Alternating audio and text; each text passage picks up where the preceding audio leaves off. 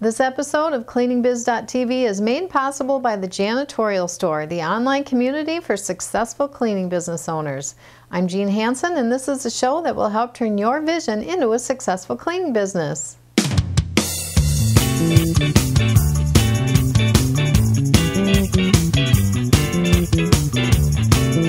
I recently had a new cleaning business owner ask what he was doing wrong in marketing his cleaning business. He was doing all sorts of activities but not getting any results. When I asked specifically what he was doing to market his business, he rattled off a list of what I call passive marketing, things like newspaper ads, flyers, introductory letters, and so on.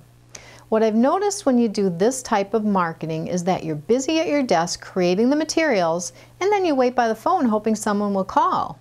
Have you ever known anyone to have great success with this? I haven't. So if you're looking to gain clients quickly, then waiting by the phone will never work. The real key to getting clients, and I've said this 1,000 times before, is to get out there and start meeting people and grow your network. The idea isn't necessarily to meet the people who will become your clients. Of course, this is great when you do meet prospects who happen to need your service right now, but that's rare.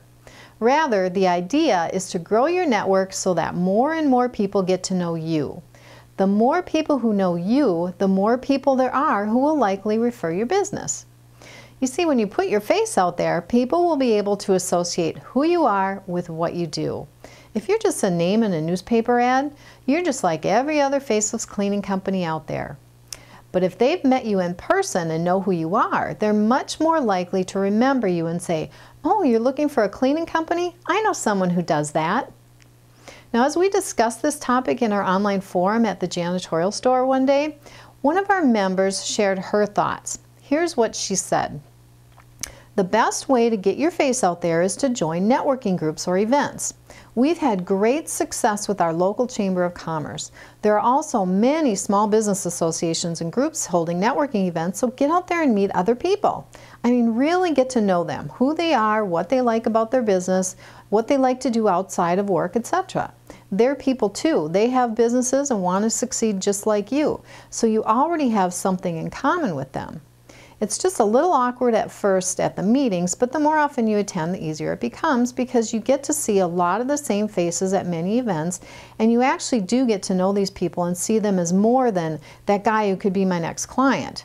Eventually, he becomes that guy who reads the same books I do, or that lady who gave me the great banana bread recipe. Or, like I said earlier, they'll remember you if they hear that someone else is looking for a cleaning service, and they'll give you a great referral simply because they know you and trust you.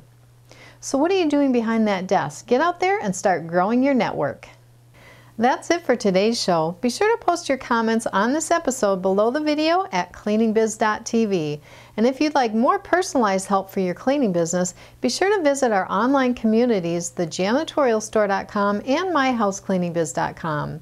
I'm Jean Hansen, and I'd love to connect with you on Facebook, LinkedIn, and Twitter. Just look for the links at CleaningBiz.tv. See you next time.